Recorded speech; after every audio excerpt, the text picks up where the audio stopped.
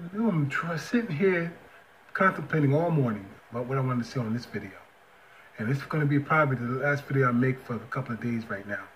So because I'm going to be busy the rest of the week visiting my brother and family and other things, okay?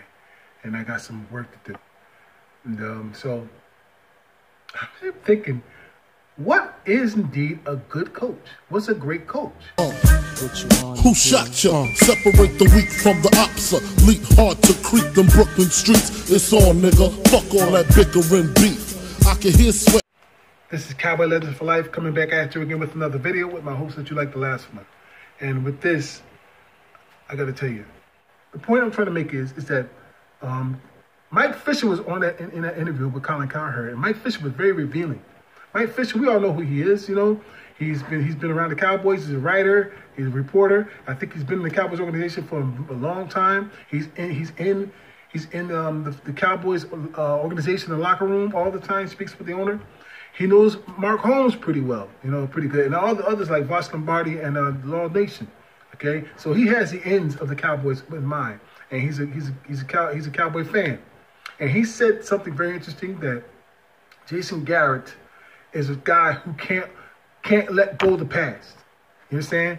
They think we're back in the Emmitt Smith days with the Great Wall of Dallas, and that's a fact. Okay, because here we are thinking that it's not. Well, we know it's not all. It wasn't all Linehan. We also know it was Jason Garrett. We thought that we could survive Garrett when Linehan gone. Moore comes in, and guess what? Moore in his first year, 29 years old, 30 years old. This guy's already got the Cowboys the first in the NFL in offensive total offense. First, even with Ezekiel Elliott, who's not been playing well this year. He's not been playing well because I'm starting to believe Skip Bayless for one thing, okay? Because he said in the last couple of seasons that Ezekiel Elliott has lost a step or two and other reasons, okay? Whatever it was or whatever it is that he's doing, he's not doing this. He's not doing what he's supposed to do. So Ezekiel Elliott, I'm sad to say this, but it scares me to say this, that he has slowed down his style of running. He has, in fact, lost a step. And you know what? He picks the wrong holes. But why do they keep getting him up the middle when we know that in the middle we have Frederick in the middle. Oh, no, not Frederick. I forgot who it was. The center. I'm talking about the side where Connor Williams is at. They keep throwing that weak side because Connor Williams is not that good. Okay? He's not. I don't care what Voss Lombardi tell you. He's not that good. Okay? And he's going up the middle, and he keeps getting trapped there. So I don't know why he doesn't bounce out like he used to do in the first 2 seasons. Okay? He doesn't bounce out. He doesn't bounce out to the left or the right. And I think if I'm talking about Collins, who's playing his ass off this year, along with either Frederick or Zach Martin, bounce out to the other side. But he's not doing that.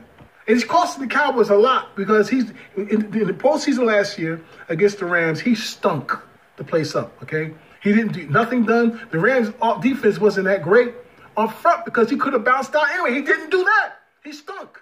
Okay, it took us Dak to get us back in the game and almost helped to pull it out. If it wasn't for the defense again, faltering at the end, all right? You know the defense faltered this game with the Vikings. He faltered. They faltered like hell, okay? And they have not been anywhere near what they were last season. Anywhere near it, okay? That's a fact, okay? Here's the thing about this. The coaching that he talked about is what Jason Garrett won't let go of the past, you understand? And this during the time when they were bringing that comeback in the fourth quarter, and they were passing the ball. I think Dak Prescott had like 5, maybe 6 or 7 passes. And all of a sudden, when he got up to the 20-yard line, they started handing the ball off to Zeke.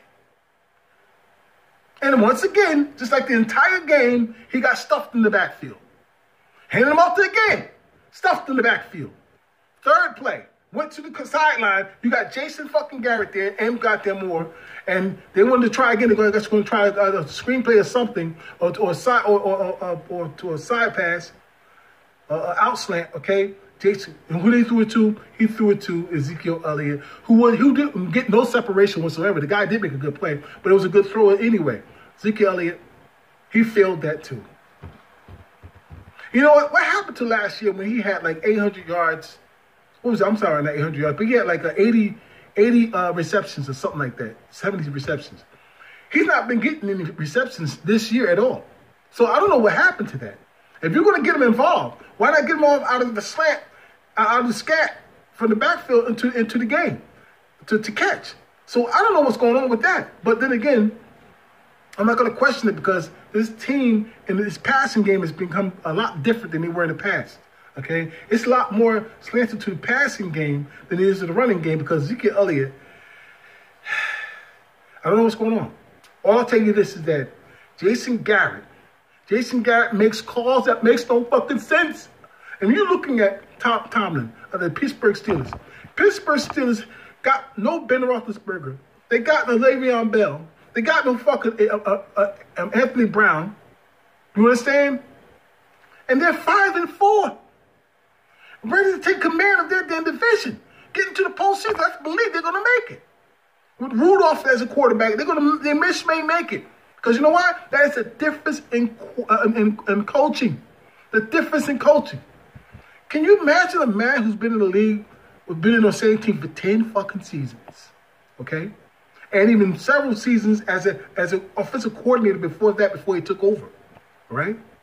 And he's only been to the postseason 3 fucking times. 3. 1 with Romo, 2 with Dak, possibly the 4th time this year if they hang on to it and they continue to try to play Moore's way, okay? But the thing is that only 3 in 10 fucking seasons in which he actually got a goddamn coach before him fired from his bullshit. Okay? So it's not Jerry Jones who's been meddling. Okay? It's this piece of shit. When we finally got rid of Linehan and we're now in the #1 offense, he's been meddling in games, especially if that Saints game don't tell you that he's a fucking meddler. Okay? They went absolutely conservative in that game, and they didn't need to do that.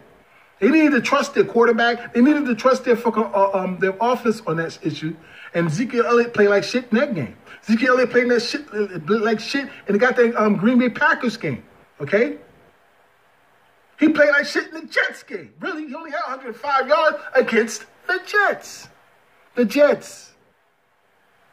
So, you know, I'm gonna lay some blame. You can blame. Okay, you all go ahead and blame Dak Prescott. Those who hear it, go right ahead. Don't give a fuck. Okay? Because we all see as clearly as you can see what's going on. Ever since Linehan been there, ever since Linehan's gone, and ever since Jason Garrett is still there. And you can hear from D-Law, Law Nation, Vosh, not Vosh, because Vosh, I don't know what's up with Vosh. I love Vosh. I watch the show all the time. But Vosh, he's heavy with Carlin Williams, who sucks. He makes it. Matter of fact, it was him last year before they fired Linehan, telling everybody that Linehan's doing a good job. So come on. I can't go with him. But the rest of them see this, all right.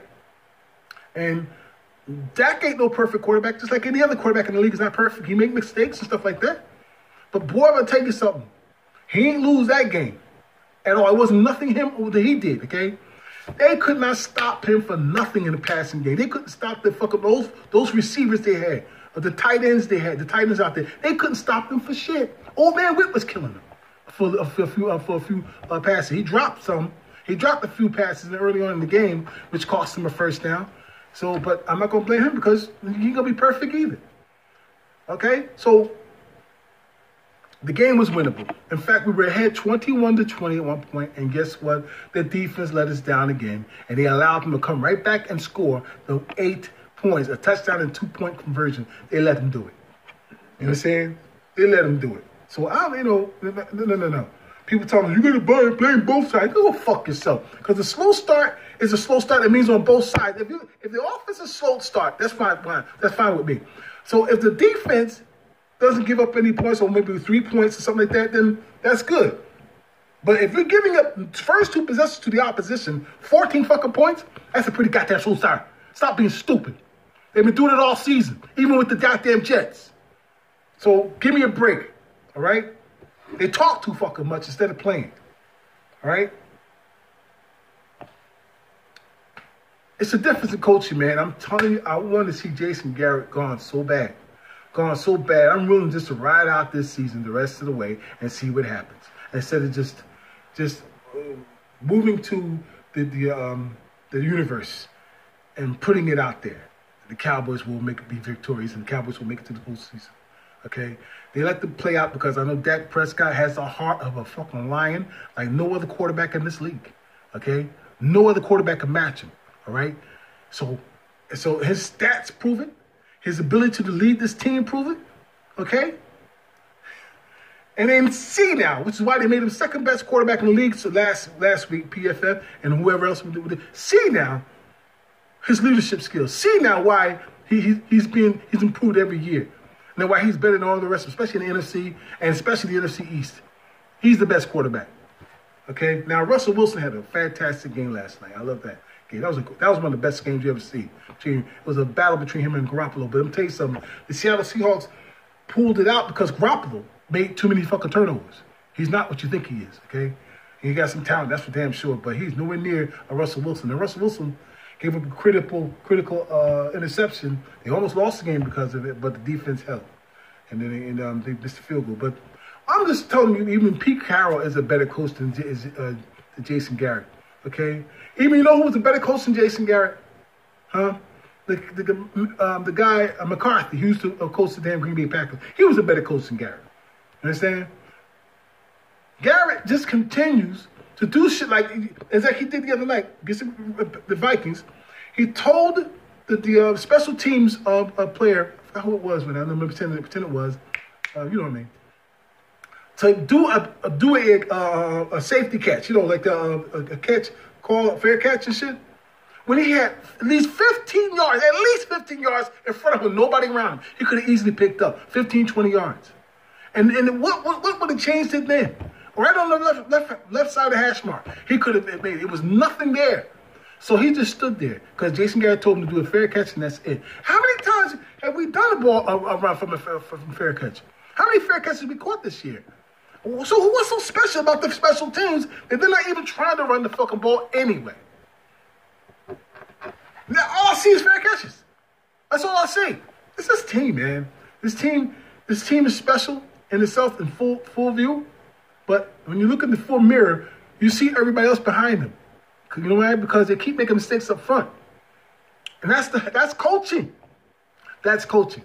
So Jason Garrett, you know, whether you win or get to the postseason, I want to see you gone, man. I want to see him gone, bro. Okay, because I know that the way it sounds like, the way it feels right now, we make the postseason. We may even win the wild card game, but we're not winning the division the way this man coaches. We're not. We may not be able to survive Jason Garrett, bro. That's the scary part about this season so far. That's showing me.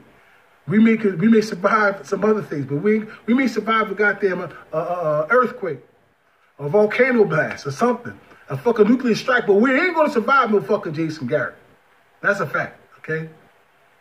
That's a fact, bro. We may survive a goddamn economic collapse. But we will not survive Jason Garrett. He's got to go, all right? And the sad part about this is that the guy won two postseason games in his whole career. He's been to 3 and only won 2 postseason games in his whole career, and it's only been wild card. Never won the division round once. So we're talking about going to the Super Bowl. This guy can't get out of the fucking division round. So I have no confidence in him. None. I'm sorry. But let's ride it out. He's our coach, so you got to support him no matter what, because we're Cowboy fans. Let's ride it out. That's all to it. So we got 7 games left. We're 5-4.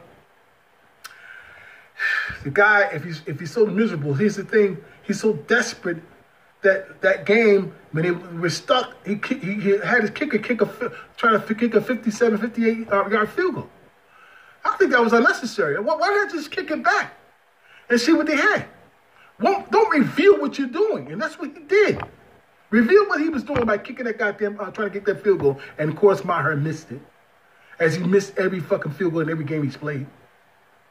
You understand? And I'm not going to be hard on Maher because I don't see no other kicker in the NFL who kick 60-yarders. Okay, he can kick a 60-yarder better than he can kick a 40-yarder, and that's sad. Okay, they got to get that boy in practice until he fucking falls asleep on the field because he's crazy. He got to get that shit right, bro. So we're gonna need kickers. We're gonna need everybody on deck for the rest of this season, man. everything. But God, I hope we can survive Jason Garrett. That's it, y'all.